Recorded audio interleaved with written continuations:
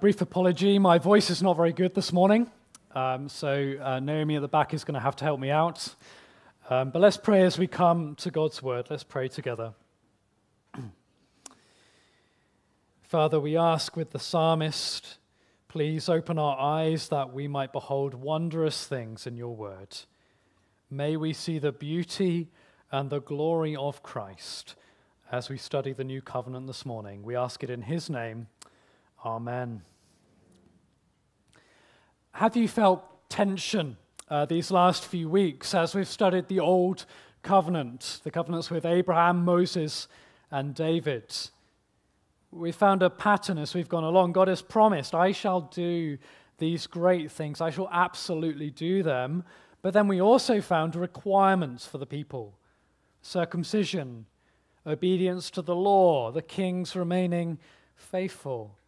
How could God promise things and keep his word when there were also these conditions? And we found that the people couldn't keep these conditions. Week after week, we found this tension. God makes good promises he assures us he will keep. But Israel, the people of God, they can't keep their end of the covenant. And so they couldn't really enjoy what had been promised. Instead, they experienced many of the covenant curses, ultimately being exiled from the land. And then last week, we heard the great promises of the new covenant. The Lord said, I will forgive their wickedness and will remember their sins no more.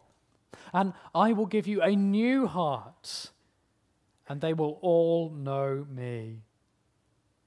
On that point, Jesus said, this is eternal life, that they know you, the only true God, and Jesus Christ, whom you've sent. Truly knowing God is to have eternal life.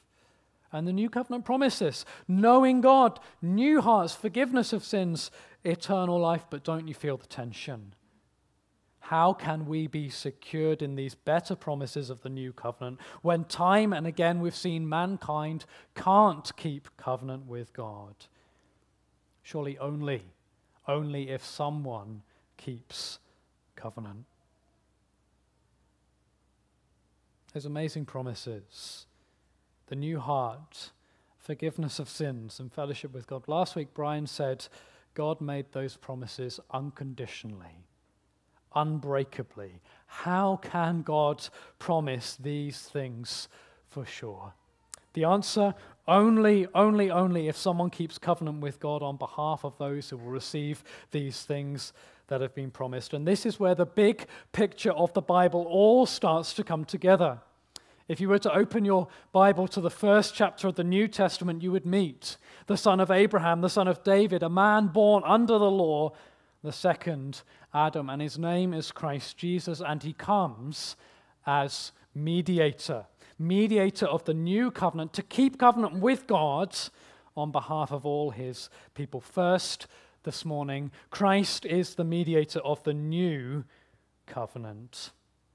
If we turn now to the scriptures we read just a few moments ago, Mark 14, verse 24, at the Last Supper, Jesus said, this is my blood of the covenant, which is poured out for many. It's Christ's blood that secures the covenant for many. He's the mediator, the representative in this new covenant. The writer of Hebrews explains, Christ is the mediator of a new covenant, that those who are called may receive the promised eternal inheritance.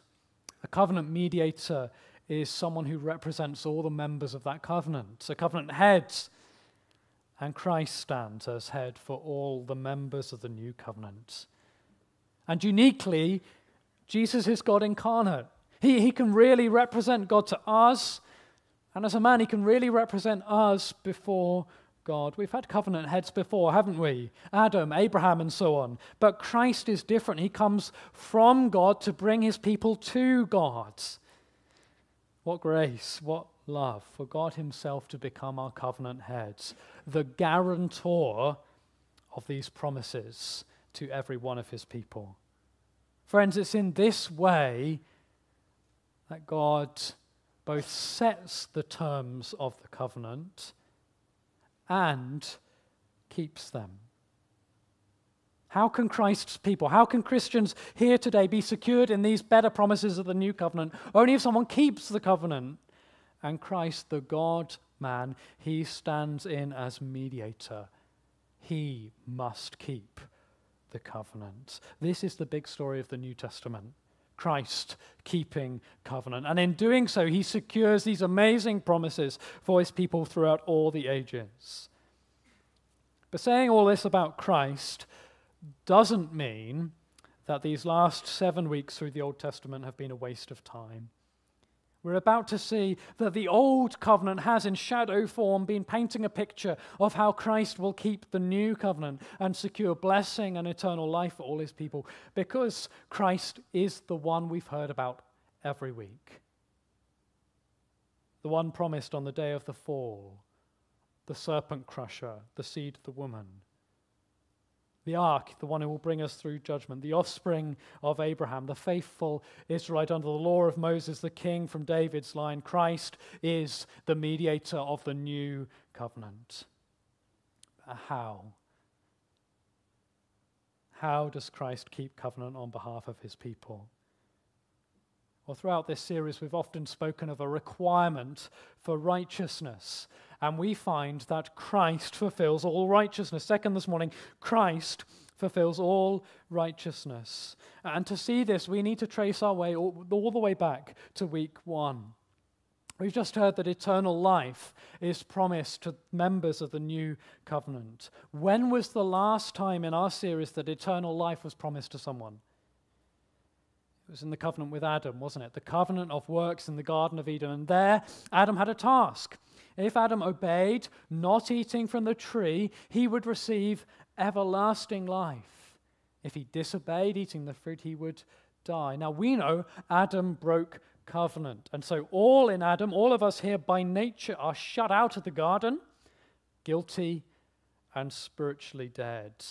But Christ, the mediator, fulfills all righteousness. Christ is the obedient second Adam. And like Adam, Christ had a task. In John 10, Jesus says he will die for his people. He's speaking about his own life. He says, "No one takes it from me, but I lay it down of my own accord. I have authority to lay it down and authority to take it up again. This commandment I received from my Father." Like Adam, Christ had a task from his Father, a task to go to the cross and lay down his life. Adam's task was not to eat from a tree. Christ's task was to go to the tree to die. And like Adam, Christ's obedience was tested in a garden. Mark 14:32, they went to a place called Gethsemane, a garden. And Jesus said to his disciples, "Sit here while I pray." And look at verse 35.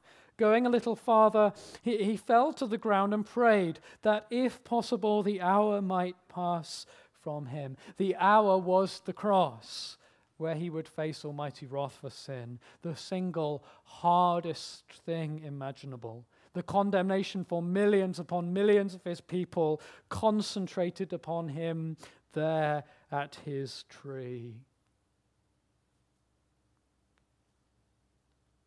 Verse 36, he prayed, "Abba, Father, everything is possible for you. Take this cup from me." This was the most strenuous test of obedience possible. To knowingly choose to face countless hells for all his people. This is infinitely more strenuous than Adam's task. Verse 36, "Yet not what I will, but what you will." Christ passed the test. He did his Father's will. He willingly went to the cross. The second Adam succeeds where the first Adam failed, where all of us would fail. Just look at verse 37. He returned to his disciples and found them sleeping. "Simon," he said to Peter, "are you asleep? Couldn't you keep watch for 1 hour?" His disciples, people like us, they weren't even able to do the very small thing of staying awake Friends, none of us can do righteousness to the extent that we deserve eternal life, but the good news for those disciples, those sleeping disciples that day, and for every disciple of Christ here today, is that at the very time Peter and his friends were asleep, Christ was completing the greater task for their salvation and for ours. Christ keeps covenant with his Father, and what reward for obedience? Obedience to death, even death on a cross. Well, Paul writes, therefore, because he did this, God exalted him to the highest place and gave him the name that is above every name. Because Christ obediently went to the cross, he was raised from the grave, ascended, glorified, and confirmed in blessed eternal life. And he does all this as mediator, so that just as death came to all through Adam, eternal life comes to all in Christ. Christ is the obedient second Adam, but there's more. Christ is the blameless seed of Abraham. Christ is the blameless seed of Abraham. This covenant with the covenant with Abraham had put a requirement for righteousness. Abraham and his children were required to walk before God faithful and blameless. And the sign of that was circumcision. Friends, Christ, he is the truly faithful and blameless one. He's circumcised, yes, outwardly, but also he was circumcised of heart. Every intention of the heart of Christ was to love God and glorify him always. Christ is the blameless one, the truly inwardly circumcised one. He's the blameless seed of Abraham, and he's the faithful Israelite. Paul writes, when the set time had fully come, God sent his Son, born of a woman, born under the law. Christ was born under the law of Moses, and yet he kept the law of Moses without blemish or defect. As he stood trial, Pilate confirmed the fact. He said, I find no basis for a charge against this man. See, the Israelites were to keep God's law in order that they might dwell long in the land and know God's blessing. Christ was the one who never broke the law. Israel broke the law many times, so they did not always live under God's blessing and eventually were exiled. Christ, he never broke the law, and therefore the land, the blessing, and the glory, it all belongs to him. More than that, under the law of Moses, there was the prophet, priest, and king. And Christ, he was the faithful priest. He represented his people perfectly because no sin of his own could stand in the way. And he was the true prophet, declaring, preaching God's word, and he was the king. Christ was the forever king. In Mark chapter 15, it's said 6 times over, Mark 15, 2, 9, 12, 18, 26, and 32, the king of the Jews. And he was. He was born in the line of David, and as we heard in the Davidic covenant, the king was to represent the people before God, leading them in keeping God's law. And the king was to build a house for the Lord and inherit a forever kingdom. And friends, Christ did it. He did it all. He was the obedient king. He kept the law all his life, but he also completed the task his Father gave him at the cross, and in doing so, Christ the king both proves himself obedient and builds the ultimate house of the Lord, the spiritual house. Bricks built together, people built together, the church with Christ the chief cornerstone. Christ the King built the house, made up of all the saved citizens of his kingdom. All the righteousness requirements, everything the old covenant required, the mediator of the new covenant, Christ Jesus, completed. He was blameless, circumcised of heart. He was faithful, always keeping the law. He was true king, building the ultimate house of the Lord, but he went further. As the second Adam, he completed the task his Father gave him. Though he was tried and tested by Satan in the wilderness. And though he was tested in the garden, Christ faithfully went out from that place. And he went out to the cross.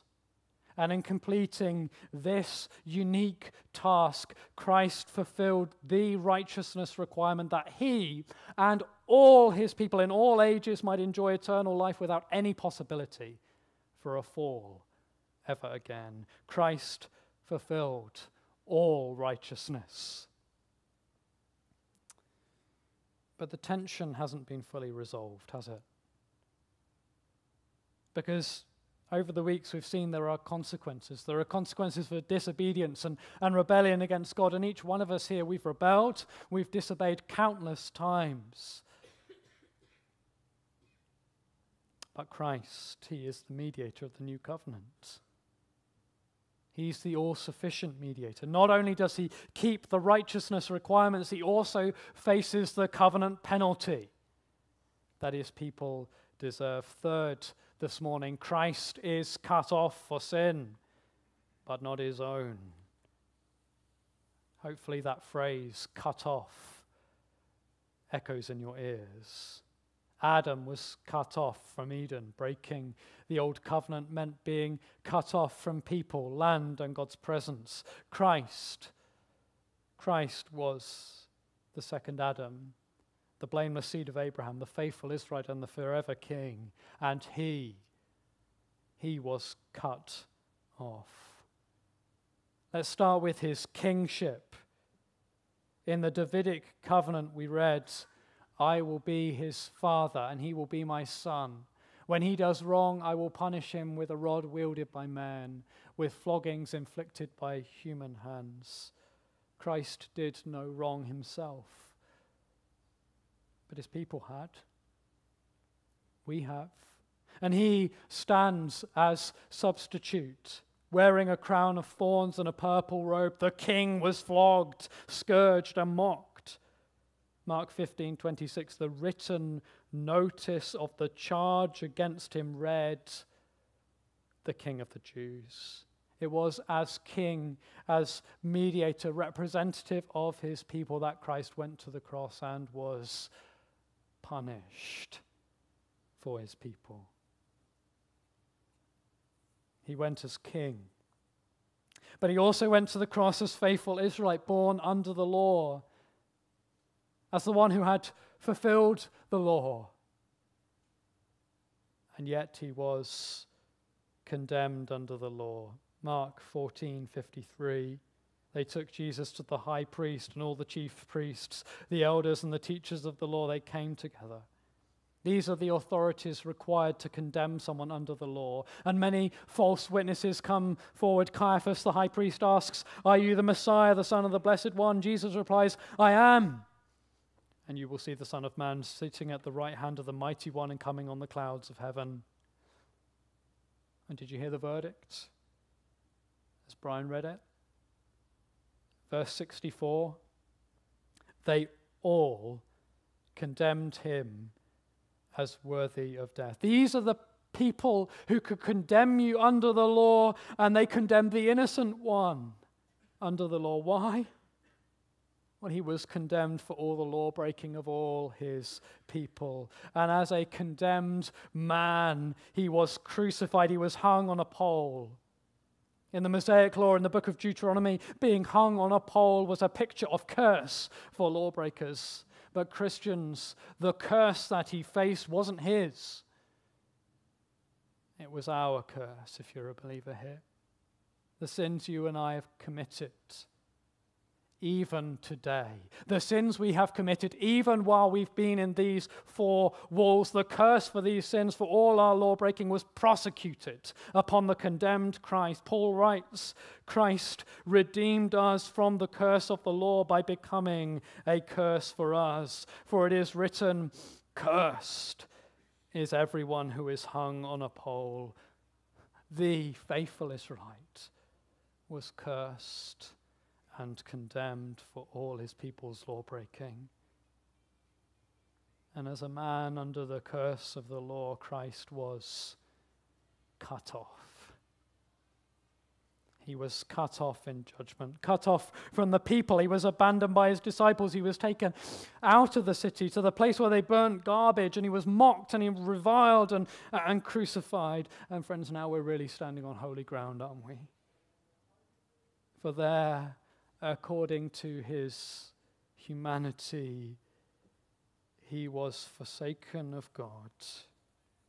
According to his human nature, he was cut off under God's wrath, but not for his own sin. Mark 15:33, at noon, darkness came over the whole land until 3 p.m. And at 3 p.m, Jesus cried out in a loud voice, Eli, Eli, lema sabachthani, which means, my God, why have you forsaken me? The righteous one is cut off by God under wrath. How can that be? Well, only as he shoulders the curse and sin of all his people. And there at Calvary, he died. Death came to all man because Adam failed in the garden, but the second Adam, Christ Jesus, he came to die. And his death was actually the task that his Father had given him to fulfill all righteousness and receive eternal life. And so, according to the will of God, as Christ is put to death as mediator for his people, he fulfills the task his Father had given him to do. And as he does, he faced eternal death in the 3 hours of darkness. The death that you and I deserve. The death his Father had given him to die. And then verse 37, with a loud cry, Jesus breathed his last. The cry, it is finished. This was the death of death for all his people. For in that moment he had nailed the sins of his people to his cross. The sins of all his people, Old Testament believers looking ahead to him and New Testament believers. The problems that we've encountered again and again in this series. Who's able to do righteousness in order to merit eternal life? And who can save us from the penalty? They come together here at the cross. Christ completes this horrifying but amazing task his Father gave him to do, to go to the tree of the cross for his people. And so there in that moment he merits eternal life. He wins eternal life, not only for him, but for all the people he rescued. And at the very same moment, he saves all his people from the penalty of their sin, disobedience, and unfaithfulness. He bears the curse of the covenant. He dies our death that we might live in him and live eternally. And friends, what clearer sign can there be that he really fulfilled all righteousness for eternal life and really succeeded in removing the penalty for all his people? What clearer sign can there be than his resurrection? Having completed the work his Father gave him to do, he was vindicated. He was raised from the grave, exalted to the highest place, and one day he's coming to restore all things unto himself and gather all his people, all those his Father has given him, to his close presence forever. Have you felt the tension these last few weeks? How can we receive the better promises of the new covenant? Only if someone merits them. How can we escape the penalty of the covenant? Because we are lawbreakers. We're enemies of God. Oh, praise God, Christ is the mediator of the new covenant. and because of him, because Christ fulfills the terms, completing the task his Father gave him to do, and because Christ takes the penalty, the new covenant is unbreakable for all in Christ, because our covenant head has done it. That all in him, all united to him by faith, might share in all the achievements that he has earned. The new covenant is the climax of the story of redemption, long foreshadowed in the covenants that came before, but realized, inaugurated in Christ. And it's in this new covenant by faith that we are saved.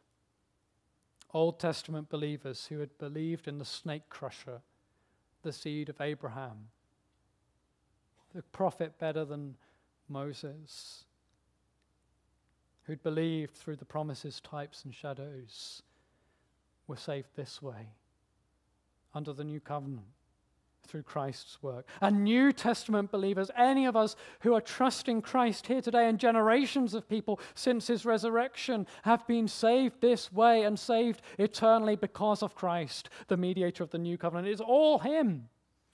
It's not from us. Praise God for Christ. Praise God for our mediator.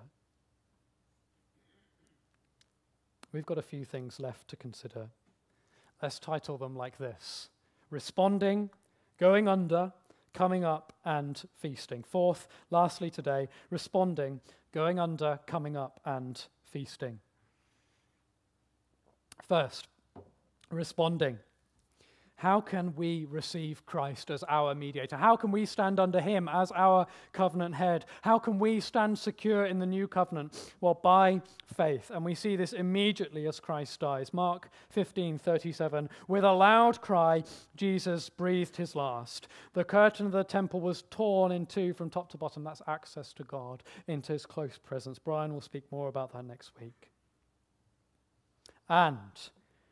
And when the centurion who stood there in front of Jesus saw how he died, he said, "Surely this man was the Son of God." The centurion sees Christ giving up his life, fulfilling the task his Father gave him to do, and he believes in Christ, calling him God. The centurion believes in the promised snake crusher. By faith, this man is saved. Christ is his mediator. He becomes a member of the new covenant. And by the way, he's a Gentile, not a Jew. Do you remember the seed of Abraham would bless all nations? It's fulfilled in Christ. And we are many nations here today, but the way to receive Christ as mediator and stand forgiven in the new covenant is the same. It's by faith. Nothing in my hand I bring, simply to thy cross I cling. Not faith in our good works, not faith in our Bible reading, not faith in anything else, faith in Christ. And even that faith is a gift from God, that all the praise might go to him. And through that faith, we are united to Christ. And with Christ, we receive those new hearts by the Holy Spirit. Our sins are forgiven by his cross and resurrection, and we know God's. And there's more. Because Christ is vindicated, raised, and eternally glorious, everyone united to him by faith will share in his great inheritance. More on that next week. I wonder if, as we've gone through these weeks, have you started to see all the threads of history coming together in Christ? If you have, if you've seen your need, if you've seen your guilt under Adam, under the law, will you come and receive Christ as your mediator? To do what you could never do, to fulfill righteousness and literally go to the cross because his Father had told him to do, and bear away the penalty for you and for many, many others. You can't earn this. It has to be Christ. But will you receive him? Will you put your life, your eternity, your everything simply into his hands? Will you respond? If you will, if you have, What about going under and coming up? Over the weeks, we've seen that covenants often come with signs. The rainbow, circumcision, the trees in the garden, and the new covenant has signs too. Baptism and the Lord's Supper. And these signs not only picture what Christ has done as mediator of the new covenant, they speak of our membership with Christ, of our covenant union with him by faith. Take baptism. Yes, it pictures Christ dying, going down into the grave and rising again, but it goes further. Paul writes, all of us who were baptized into Christ Jesus were baptized into his death. We were therefore buried with him through baptism into death, in order that just as Christ was raised from the dead through the glory of the Father, we too may live a new life. For if we've been united with him in a death like his, we will certainly also be united with him in a resurrection like his. Baptism is a visible demonstration of what's happened to believers. It's a visible demonstration of what's happened for the 5 we're baptizing today, for any of you who've been baptized. And under the new covenant, this is something Jesus commands. He says, therefore, go and make disciples of all nations, baptizing them in the name of the Father, the Son, and the Holy Spirit. In baptism, as we're about to see, you go under and you come up, picturing death, burial, and resurrection with Christ. And picturing cleansing. We take a bath when we're dirty, don't we, to wash off the dirt. And having Christ as mediator, it means you're washed clean spiritually. Baptism is a visible picture of what's going on in the new covenant and of who we are in Christ. That we're united to him. That's what's true of him becomes true for us. That we're united to him. We've died to the old way of living under the first Adam, and with Christ, the second Adam, we're alive. We're part of his new creation, responding, going under, coming up, and feasting. The other sign of the new covenant is the Lord's Supper, communion. And Jesus instituted this on the night of his death, Mark 14:22. While they were eating, Jesus took bread, and when he had given thanks, he broke it and gave it to his disciples, saying, take it, this is my body. Then he took a cup, and when he had given thanks, he gave it to them, and they all drank from it. This is my blood of the covenant, which is poured out for many, he said to them. The bread and the wine, they symbolize Christ's work at the cross, his body given for us, cut off, broken for his people, and his blood shed and poured out like wine. But of course, the Lord's Supper, we eat it, don't we? We drink it. With normal food, we eat bread and drink water to live. Receiving bread and water is essential to our life. And so it is in the new covenant. In order to receive life, we must receive Christ. We come with empty hands. All we can bring is sin and brokenness. But Christ provides. He provides himself. And receiving him, we may live. And this is what the Lord's Supper pictures to him. Just as we eat to live, we need to receive Christ to live. I won't say much more, but the Lord's Supper also points us forward. It points us beyond the simple table we have today to the final destination for all Christ's people. Mark 14:25, Jesus said, truly I tell you, I will not drink again from the fruit of the vine until that day when I drink it new in the kingdom of God. The new covenant blessings we've spoken about today culminate in eternal life where all Christ's people feast forever in the place of the glorious presence of God. The supper points to that. One day, if you're in Christ, if he's your mediator, you will take your place at his table and you shall feast with him. Friends, baptism and the Lord's Supper, they're not optional extras for the Christian. This is new covenant existence. First, to believe on Christ, to be united to him by faith. Second, to go under in baptism, showing we've died with him, that our old self has died with him, that we're seeking to die to our sin. Third, to come up, to come out of the waters into membership of his church, showing that we're united with him in resurrection and united with all the people in all generations who he died to save.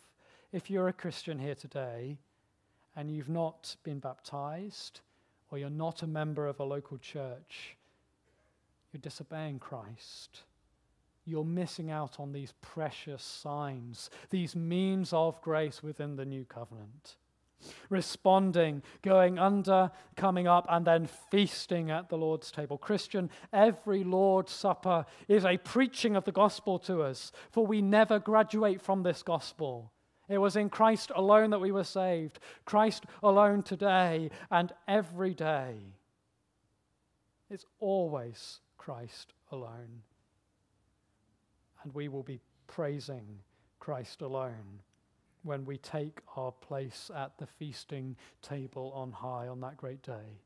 We will be praising on that day the mediator of the new covenant, for in him alone and by his amazing grace and love we may receive new hearts, enjoy forgiveness of sins, know God and glorify him throughout this life and eternal life ahead. May we all be found in Christ that day. May we all be found in Christ that day. Amen.